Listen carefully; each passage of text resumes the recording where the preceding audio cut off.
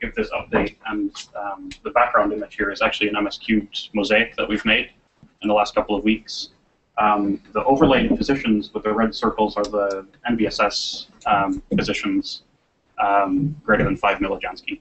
So we're doing pretty well, we think, with this shallow survey. So I'll begin just by reminding you of the motivation and the setup of the survey.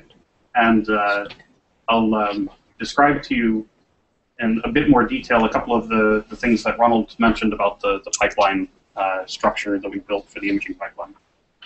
And I'll focus in particular a bit on beam testing for one thing, which Ronald also mentioned, and also on the calibration and imaging steps that we're doing. And I'll end with some pictures. So not long after the Calum last year, we had a science meeting in the Netherlands about LOFAR, and at that time we asked for participation from all of the key science projects in LOFAR. This is Michael Wise acting as Uncle Sam. For those of you that don't know, he's the project scientist. LOFAR. So we asked for participation from all the EOR, from all of the KSPs, including EOR, and came up with a group of about 50 people, of which some are shown here, that have all grouped together. We're sort of informally calling them MS-cubed Army, which all contribute time to participating to the commissioning effort of the survey. So I'm speaking on their behalf, really. Okay, so we're doing the survey for a few reasons. The first is because we want to have a broadband low-frequency all-sky catalog. So we wanted to have spectral information from all of the sources, all the bright sources in the sky between 30 and 160 megahertz, which will supplement VLSS, WENS, and VSS. And also there's the TGSS, which is the GMRT 150 megahertz survey, which is, I think they just had their 5th data release a couple days ago. They're starting in the south, so declinations lower than 0 and moving northward. So that's not soon enough for us, in fact. But it will, when their data release is complete, then we'll have all of that information to overlap with what we have as well. But anyway, the point is for our survey to cover this whole range, and we do that in 2 shots, as I'll show you.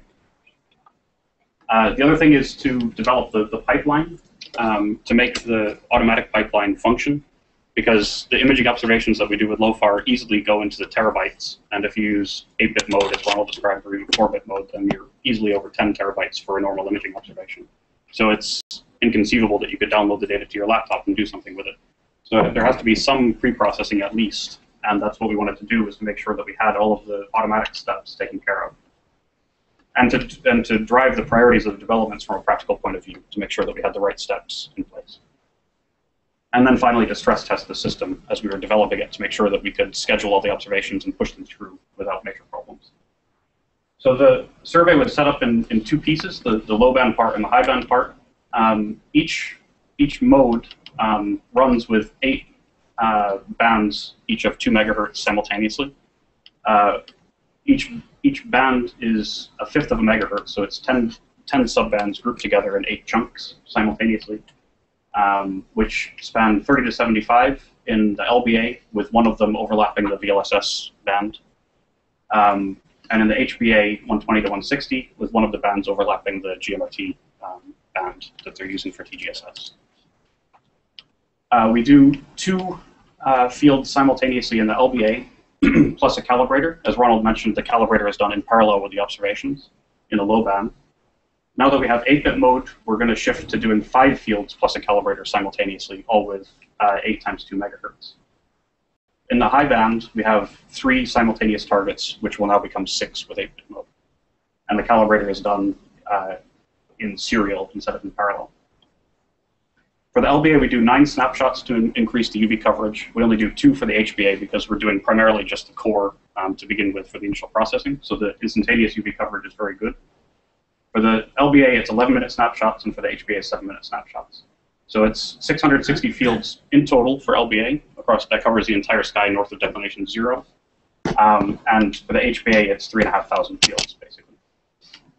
And it uses these modes, and the initial processing will be, this was to save computing costs, which I think this is now greatly reduced, actually, that effect.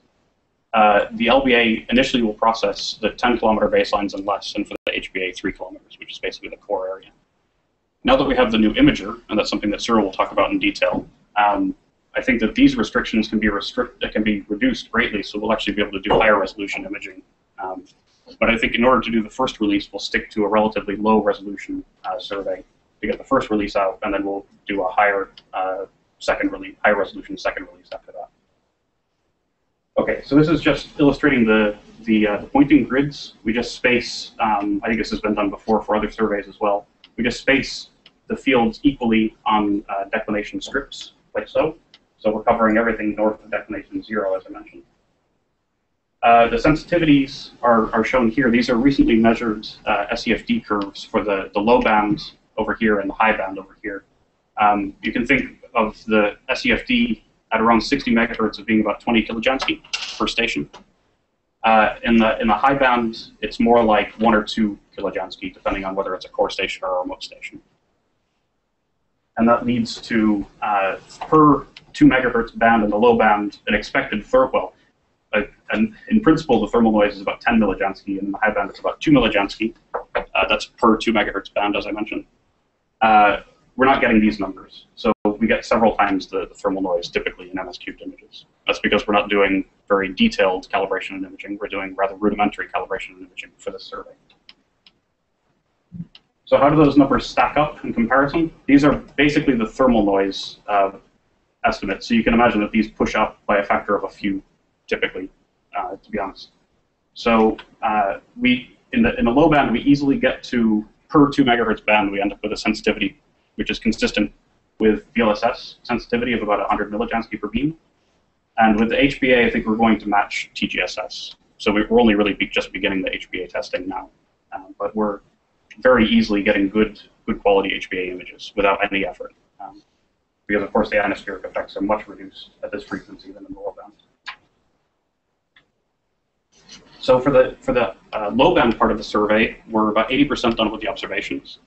The processing is, of course, less advanced than that. We've been doing a lot of handwork to make sure we understand the calibration steps that we have to follow. For the HBA, we've basically just started, so you can consider that 0% done in terms of observations, but plenty of testing has been done. This is a site, mscube.astron.nl, that you can use to track the observations that are being done. That gives a lot of information, most of which is just useful for the commissioners. It tells them which observation IDs have been done for each snapshot and this sort of thing. It's sort of a database of observation information. It will be extended at some point to give a postage stamp server as well. So you can sort of see where the field pages, each of these fields has its own page. And that will be extended at some point to give postage stamps and catalog entries. At the moment, that's not public information yet. Okay, so here's the pipeline, which Ronald mentioned.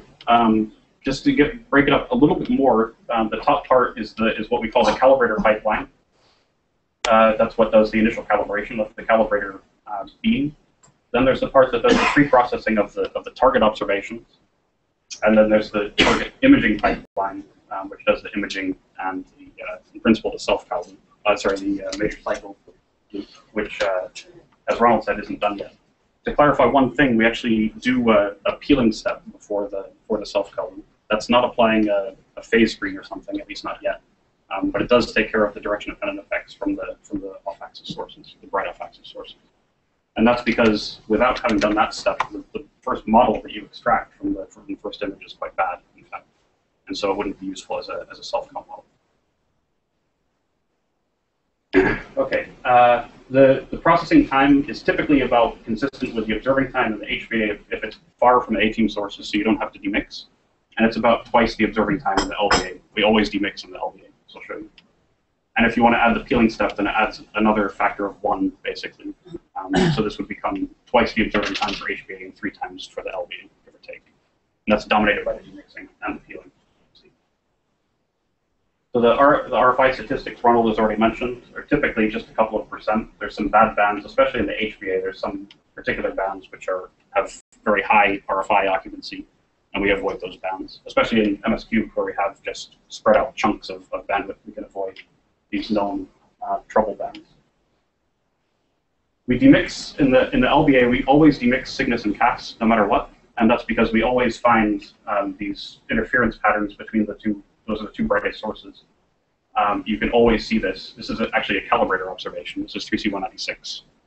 And this is a short baseline, relatively short baseline. This is about 1/10 of a kilolambda, if I remember right.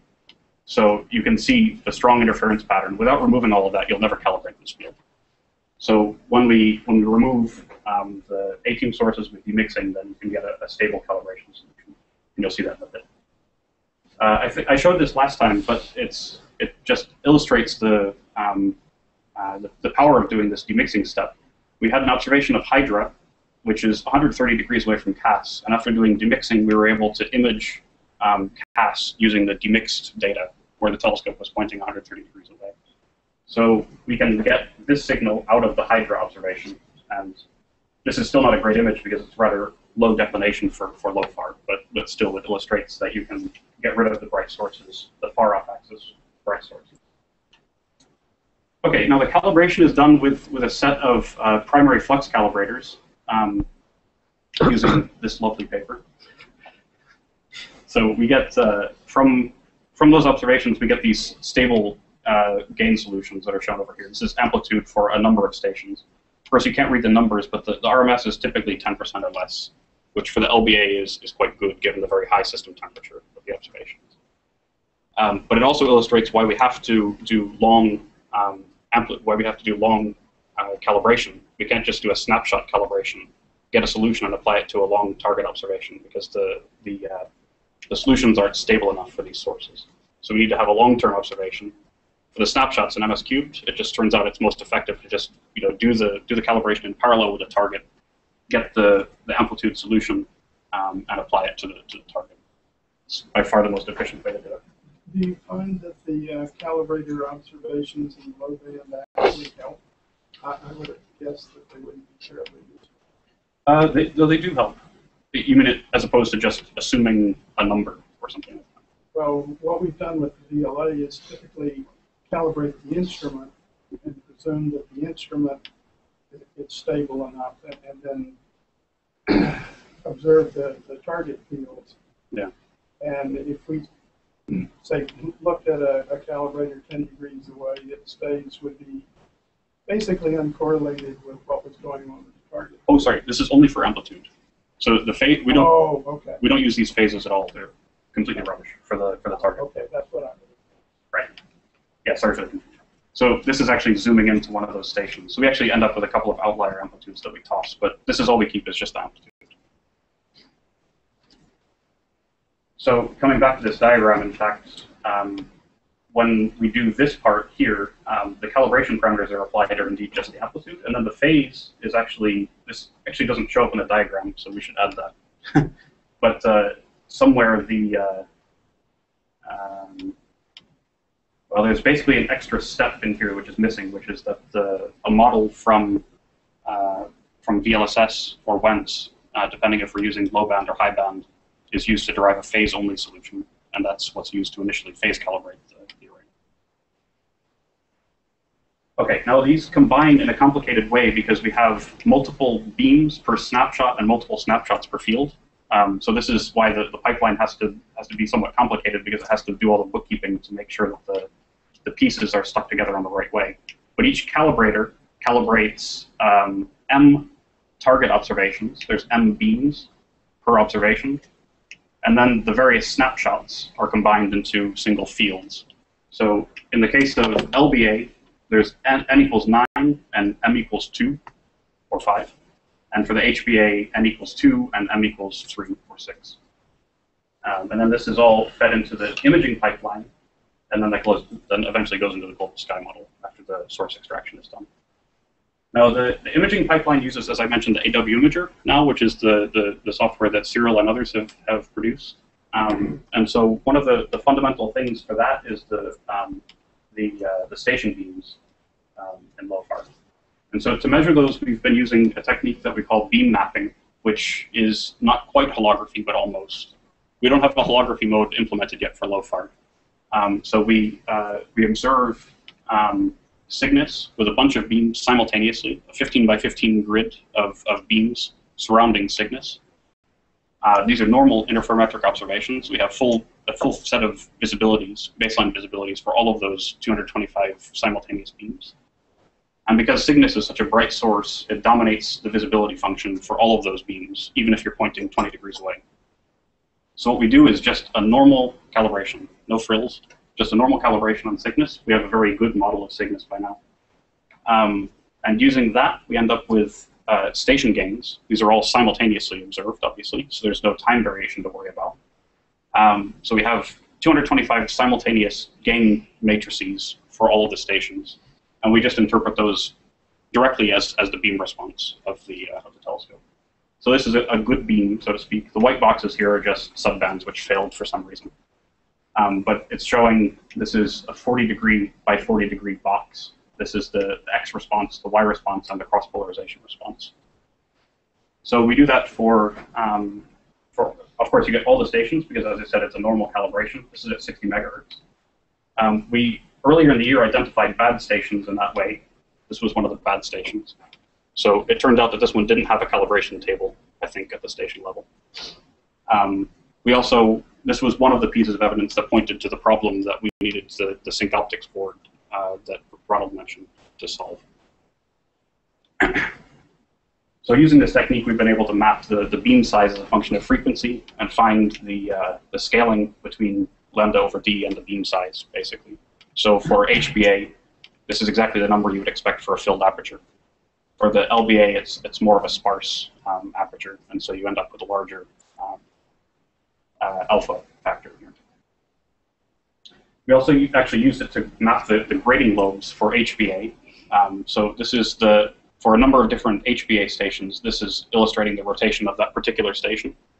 And these are the grading lobes due to the regular layout of the tiles within the station.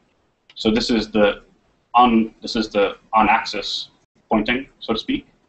And this is, again, a 40 by 40 degree field, showing the powerful grading lobe response of the tile-to-tile separation. So this is why the stations are all rotated at different orientations, because if they were all at the same orientation, then if there was any sources sitting inside the grading lobe, you'd get it at the full strength. Modulo the analog beam inside the tile, but okay, that gives you a huge, 20, 25 degree beam. So that's not going to help to suppress the first grading lobe at any rate.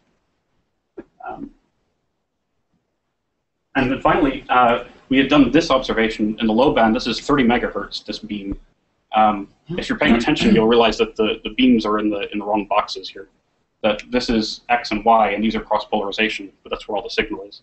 And it turned out this was because of differential Faraday rotation. So this is a remote station, and as you go to higher frequencies, you see the signal go into the parallel response, so to speak.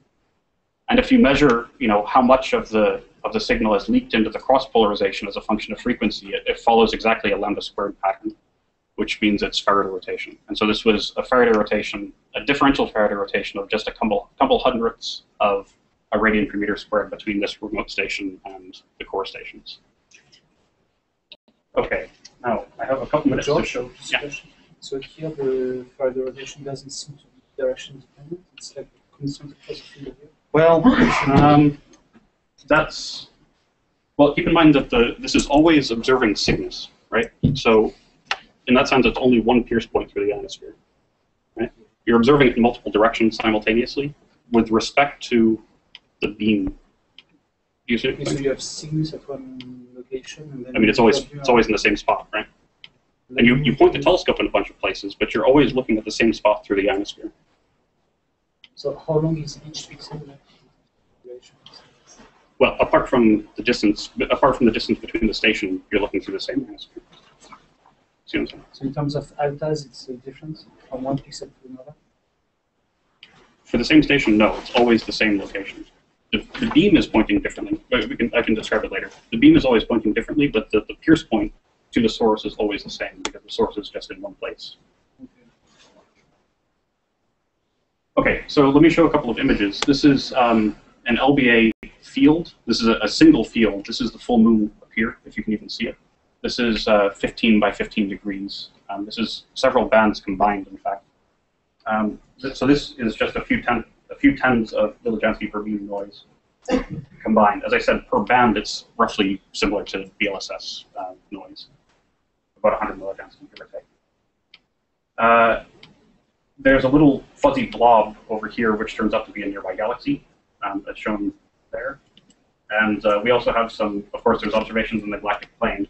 This is an image that was done produced with natural weighting, and so the image quality isn't so great, but you can see that we're picking up a lot of diffuse structure in the galactic plane. The contours here are the Wentz image.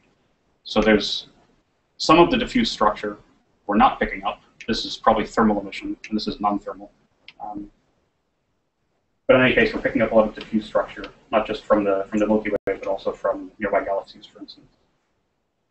Now we can also combine the different bands within the survey in such a way that we can actually get spectral information. So this is a map showing, for every source within this field, how many bands that source was detected in. So keep in mind there's 8 bands in the LBA survey, 8 bands in the HBA survey. So for the LBA part alone, all of the red sources here were detected in all 8 bands with more than an octave of frequency coverage. So you can use that if they're bright enough to get a reliable spectral index just within the low band. And this was in fact one of the purposes of the survey. And so this is showing the spectral index distribution for 500 sources from several fields combined, showing a median spectral index which is consistent with what we know of the radio sky more or less, and a broad distribution. Some of these sources are probably rubbish. They're probably on the faint end that perhaps should not have been fitted. But this is just a work in progress. We're figuring out how to get reliable broadband information out of the survey. And then to show an HBA test, we did three fields just recently. This is the position of Cygnus. We did one set of fields near Cygnus to make sure we wouldn't be in trouble with a nearby very bright source. This is what we're calling the MS-cubed verification field, just because we spent so much time on it in the low band. And this is the Lockman hole area, where there's no bright sources, so this is sort of the easiest field to work with, more or less. These are typical HBA images, so you can see that this is done with the primary beam correction in place. These images are coming out extremely fast now with the new version of the imager that Cyril will describe, so we're very happy with this imager. And these were produced, I wanted to point out, these are only using automatic processing. So there's no handcrafting going on here. Extended source.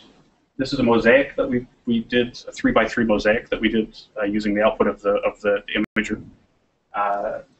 And just comparing it with a low band field, this is just a single pointing of the LBA, and this is a 3x3 grid of HBA pointings comparing to the same field. I'm running out of time, but this is just showing the effect of peeling in the HBA. So this is before and after peeling. You can see these bright sources. Some of the artifacts around them go away. In the LBA, the effect is, of course, much more dramatic. And I think this is just about the last. This is the mosaic of the 3x3 field grid near Cygnus. So this field seems to also be in good shape. What is the item? Yeah, good question. I think it's about 10 millijansky, but I'll tell you later on. I've forgotten exactly. It's of order 10, anyway. This is coming from 3 times 14 minutes of observation, which is, Chris, 42 minutes. Sorry. What we're doing is comparing the fluxes of these sources with expectations from the catalog. In the southern part of this grid, we actually have large amplitude errors. We think this is because of deconvolution. We didn't do the deconvolution properly in this part of the mosaic, but otherwise we're typically at about a 10%, give or take, flux uncertainty, which I think is what you could expect. And this is my last slide. One of the nice things that we get from MS-cubed is also nice transient search capability. And in particular, with the LBA, where you can point anywhere simultaneously on the sky, we always have one beam on the North Celestial Pole with every observation. So we now have, as you can see if you go to the MS-cubed website, you can see that NCP has been observed 3,000 times now. So this is a combined image that's confusion limited of the NCP from all of those snapshots combined.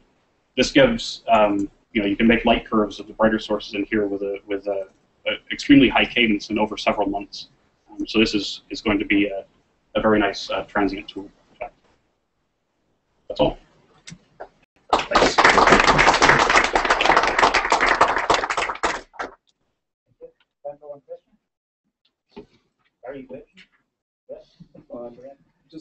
in the mechanics of how you do the data reduction. I mean, you log in remotely into the cluster, and what happens then?